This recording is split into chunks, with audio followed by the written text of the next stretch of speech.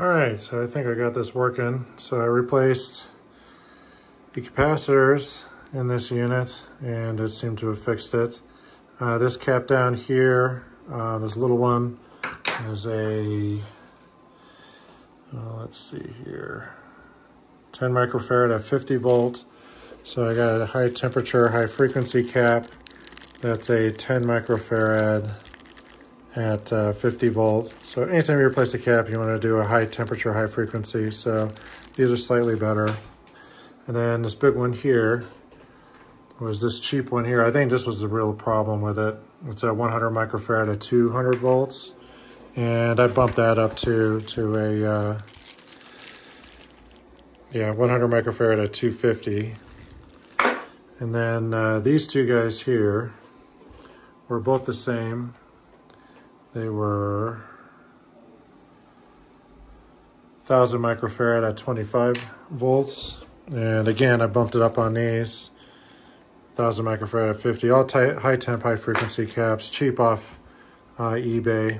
So anyway, this has had the flickering issue where it wouldn't power up and the fan would slowly turn sometimes. Sometimes it didn't move at all. And then the light on the front of the unit would flicker.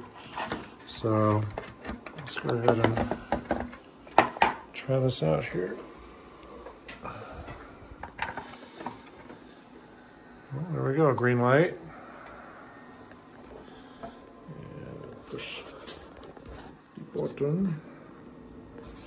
Oh, would you look at that? I got myself a free little refrigerator.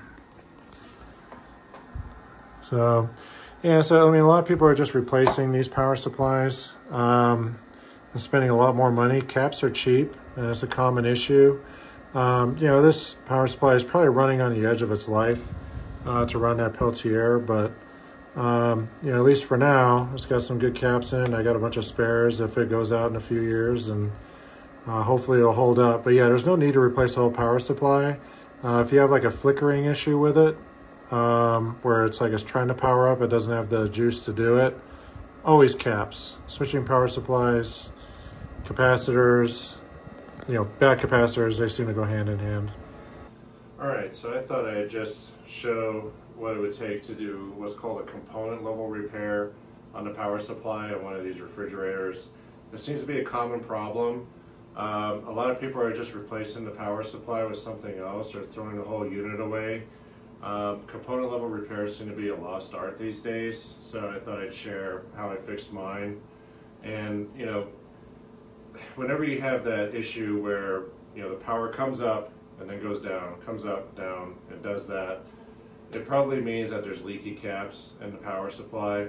And the problem with these refrigerators is they draw so many amps. The Peltier thermal unit draws so many amps, and the power supply they put in them is so close to the power draw, its limits are so close to the power draw of the Peltier unit that the smallest thing wears out in the power supply and it can no longer keep up. So when you see a fluctuation where it goes up and down like that, usually means there's a cap that's getting leaky, and it's a switching power supply, so it's very sensitive to the health of the capacitors. So in this case, it fools you because the cap doesn't look bad, and on top of that, you get the pin on one of the caps. Usually you see some gel or pus coming out of it, and then on the top of the cap, the heat shrink tubing will normally come back if it's been overheated. You don't see any of that with these. They just, they just get weak, and if they just get a little weak, that's enough to, for a power supply they just can't keep up anymore. So replacing the caps is cheap and easy. You see these all over the place these days, and it doesn't seem like anybody actually fixes the power supply, so I thought I'd show how to do it. I guess that's about it. Those refrigerators use a lot of energy. I bought one that looks like a big cooler that uses a compressor type system, and that unit uses just a little bit more energy than that little guy does. It only holds 4 cans of soda, and I think my cooler holds like 36. So they're terribly inefficient anyway, but so I guess that's about it. been running overnight. It's working great.